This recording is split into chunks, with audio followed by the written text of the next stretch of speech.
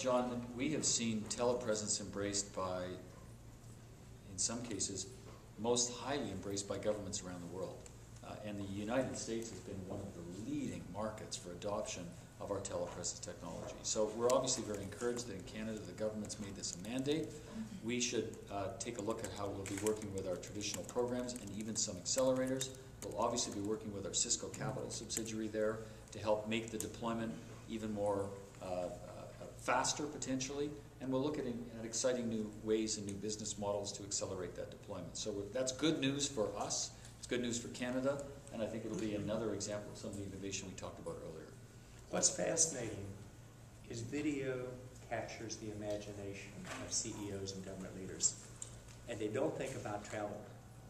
They think about new business models to interface with their citizens, the ability to create productivity advantages, etc.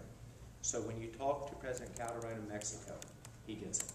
And he's driving this across his whole government leadership group. And there was actually a picture in the paper the other day with him connected both within and throughout Latin America.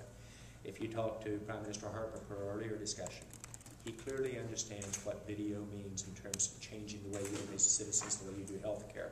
If you talk to Prime Minister Erdogan in Turkey, he gets it. And he was one of the first ones to ever do a telepresence session between Istanbul and the Tigray area. Ban Ki-moon, the Secretary General of the United Nations, he is one of the key champions of this, both on a more effective way to communicate it, but focusing on the environmental capability. So you're starting to see leading-edge groups around the world leverage this more. I actually would add to what Ralph said, I would like to see the executives in the U.S. use it more, much as many of the executives around the rest of the world do.